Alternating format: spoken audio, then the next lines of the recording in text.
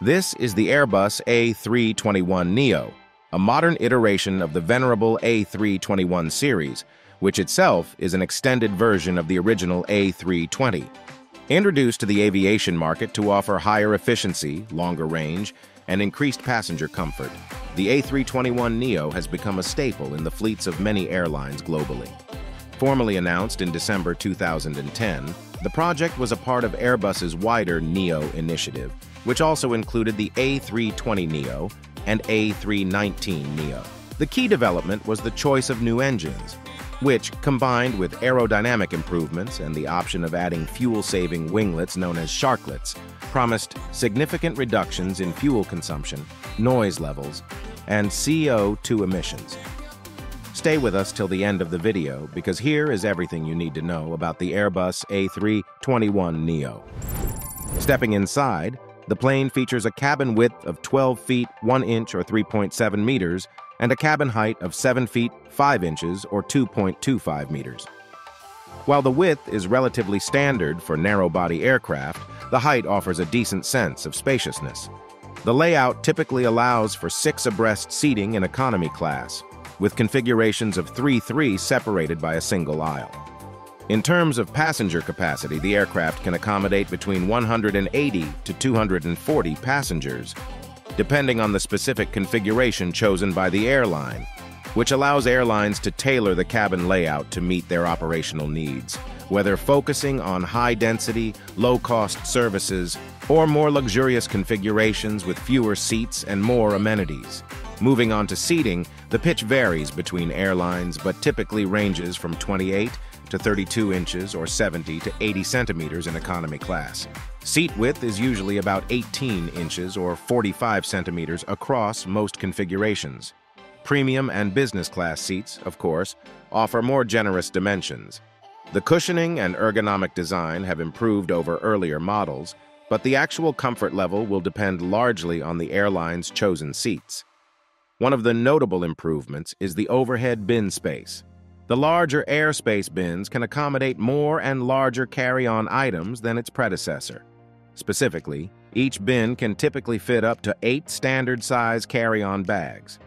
In terms of in-flight entertainment and connectivity, modern A321neos come equipped with state-of-the-art systems offering HD screens, USB charging ports, and Wi-Fi capabilities. The touchscreen interface usually offers a broad selection of movies, games, and real-time flight information. Again, the specific offerings can vary by airline. The plane often features LED mood lighting, which can be programmed to alter the cabin's ambience according to the time of day, or even to match an airline's brand colors, which not only elevates the aesthetic, but can also aid in reducing jet lag by simulating natural circadian rhythms. Noise and vibration levels have been significantly improved, thanks in part to the new generation engines. These engines are not only more fuel efficient, but also contribute to a quieter cabin, which usually hovers around 60 to 65 decibels, comparable to a conversation in a restaurant.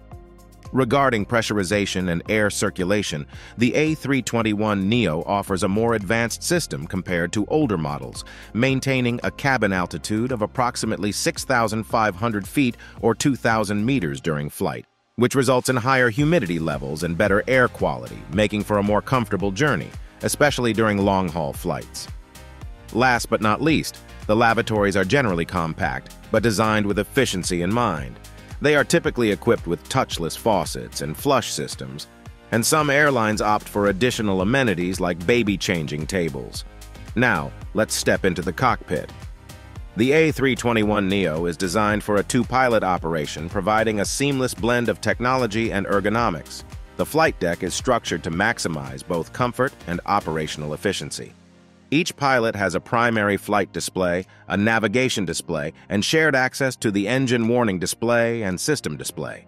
The side-stick controllers are installed to the left and right of the pilots, allowing for fly-by-wire operation that synchronizes both side sticks for unified control inputs.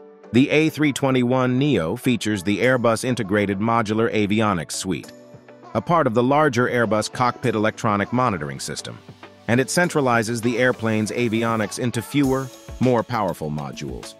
The IMA streamlines the amount of hardware required and allows for easier software updates, which results in reduced weight, simplified maintenance, and increased reliability. The FMS is known for its user-friendly interface and a wide range of functionalities, from predictive flight planning to real-time adjustments. The multifunction control and display units are conveniently located in the cockpit's center pedestal for easy access. The plane features 4 6 by 8-inch LCD screens, which provide a clear, intuitive interface for interacting with the aircraft's systems. These displays can be customized to show a variety of essential flight information, including navigation maps, engine performance data, and other essential metrics. The A321neo is equipped with advanced communication systems that facilitate ATC interaction, real-time weather updates, and in-flight reporting. The aircraft also features the latest VHF and HF radios, and many configurations include SATCOM systems for seamless global communication. Equipped with state-of-the-art GPS and IRS, the A321neo ensures pinpoint navigation accuracy. It also features enhanced ground proximity warning systems and traffic collision avoidance systems to enhance safety further. The aircraft supports required navigation performance and area navigation capabilities, enabling it to operate efficiently in congested or complex airspace. The autopilot system is incredibly robust, offering features like altitude constraint management, vertical navigation, and lateral navigation. The auto-throttle system works in tandem with the autopilot, providing precise power settings for various flight regimes. The automation systems are designed to reduce pilot workload, but they also allow for manual override to ensure the pilots remain in ultimate control. Advanced features such as an electronic flight bag for charts and performance calculations are often found in the cockpit. Moreover, enhanced vision systems and heads-up displays are increasingly common options that airlines can choose to include for better situational awareness and safety. Now, let's talk about the engine, performance specifications, and how it flies. The key to the A321neo's remarkable performance lies in its power plants. The Pratt & Whitney PW1000G series, or the CFM International LEAP-1A engines.